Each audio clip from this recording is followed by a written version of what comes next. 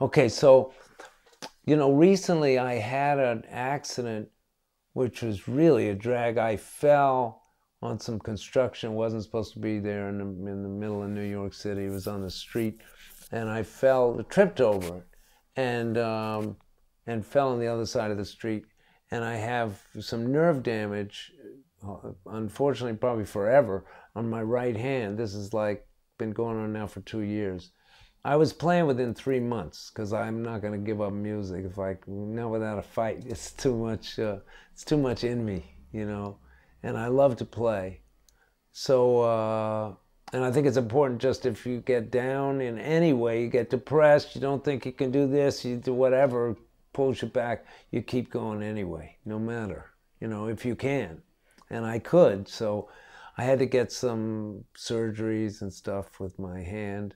I got a lot of support from people that were just, caring and trying to help me out, and also from people who had similar or their own injuries, and they said, well, you can do this and that and the other thing.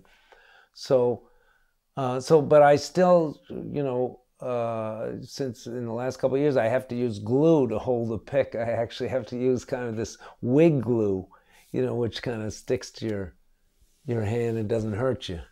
It's not bad for the skin. So, but it's sticky. So I'm using the pick like this, kind of, I put glue around the pick and kind of play like that.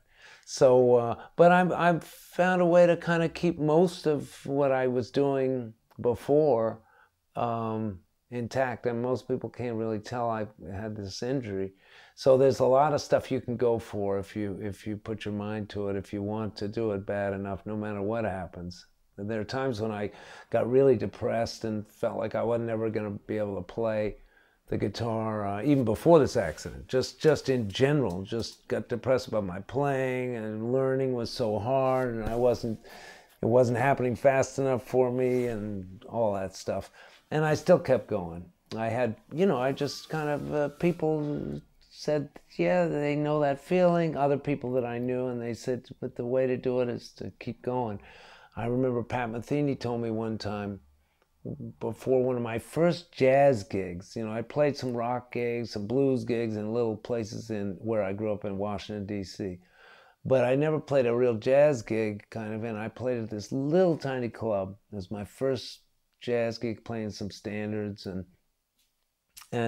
I was scared to put my name up on, usually people would put it up around Berkeley and they would say, I'm playing here, and I didn't even want to do it.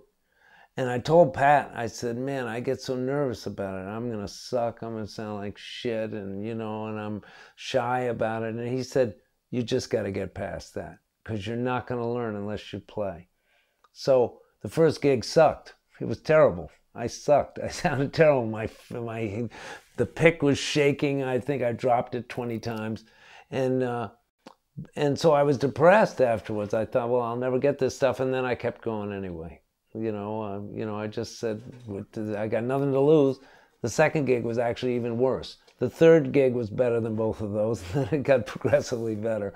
So the moral of this short little story is you got to keep going. And if you want to play music, don't stop for any reason, unless you absolutely have to. There's no other recourse, because it's beautiful for your heart and soul, and for other people's heart and soul, to just keep playing. The effort is almost as in some ways as valuable, and maybe even more so, than what actually comes out. Just that you try to do something beautiful like play music. So anyway, that's my 2 bits.